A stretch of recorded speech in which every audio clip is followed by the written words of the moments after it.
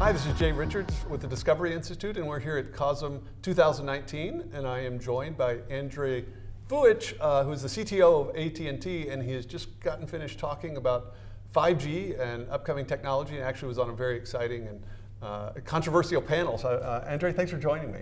Thanks, Jay. Great to be here. Well, so distill your presentation before the panel started this morning. Give your presentation, or your take on 5G, where we're headed. Sure. So, you know, 5G, most people think of 5G obviously as faster speeds, and certainly 5G will deliver gigabit plus speeds, but also much, much lower latency. That is network latency. So waiting. Yeah, right. And so this is and it's significant.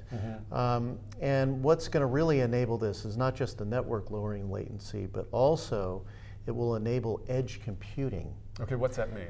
So edge computing is basically, right now there's only two places you can run workloads. One is on your device or up in the cloud. Yeah. But there isn't a place in between.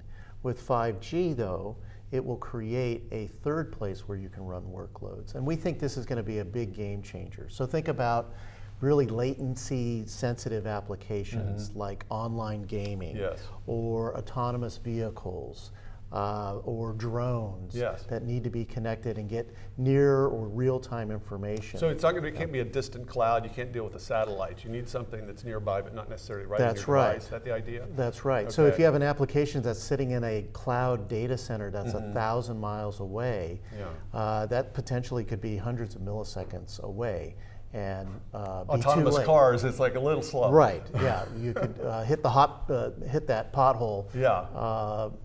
Long before you ever get a response back to move out of the lane. Okay. So where are we on the timeline? We've been seeing chyrons and headlines about 5G for several years, and people that aren't in the tech world, most people have heard that it's something cool coming. But I mean, where are we? When is this going to happen? Yeah, so AT&T has already deployed its 5G network. In fact, we have it now available in parts of 21 cities. Okay, is that right? And we plan to deploy it up to 30 cities here in the near future.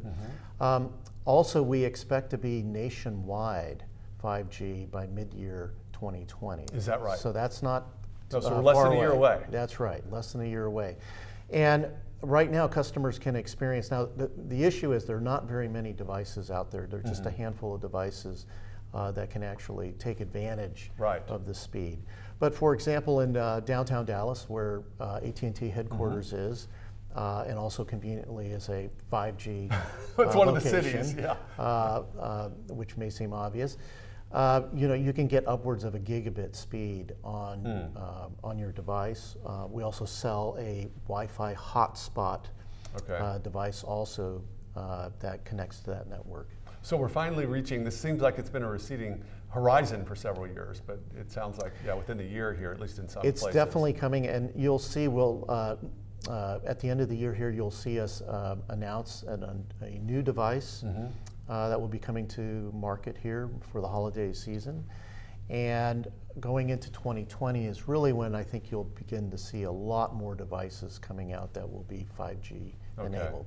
Okay, coming at Christmas, or at least a little after. That's right. So let's talk a little bit about this interesting panel. So there's actually a joke on the panel that the conference is not a pure vendor-sponsored event, so it's sort of everything was flying. And so, you know, I don't know how to summarize the panel. Actually, there was a little AI, a good bit of crypto and security, and a little bit of 5G. But how would you sort of summarize the conversation? Yeah, look, it was certainly an open, unorchestrated panel discussion. Sort of prodding. Yeah, and I think the spectrum of topics was pretty wide on this panel. So we went everywhere from all the way down into what's going on in the silicon in terms of the silicon, and how is security going to get better or be addressed, all the way down into the public and private key level that go into the silicon chips. Frankly, all the way up to, what are some of the big applications that are emerging?